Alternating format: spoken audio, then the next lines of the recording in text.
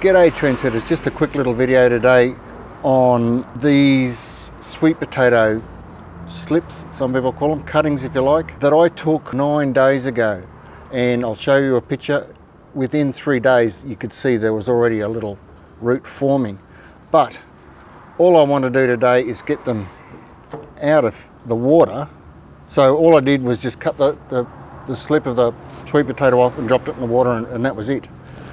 But I need to consolidate this a bit before it goes into the garden. And all I'm going to do is half fill the pot with potting mix.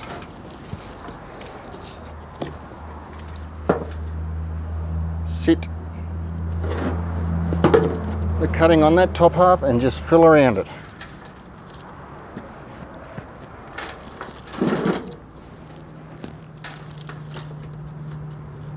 That's it. I will leave these for about 3 weeks, I think, will be long enough before I put them into the ground.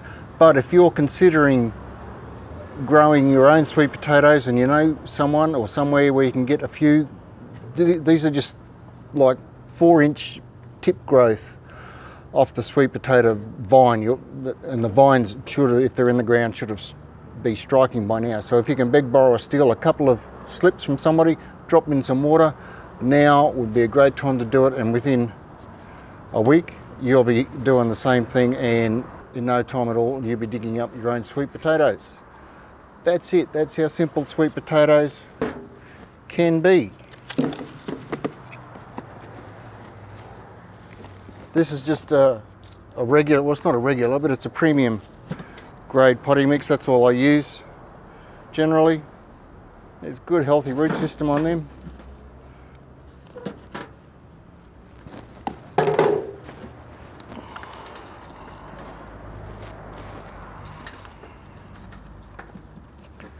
Too easy.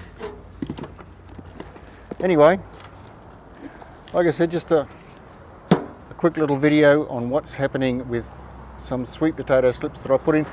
I wasn't even planning on doing sweet potatoes. I just noticed that the sweet potato that I have has struck and had these tips on them, so I thought, oh, I'll give it a go and see how we go.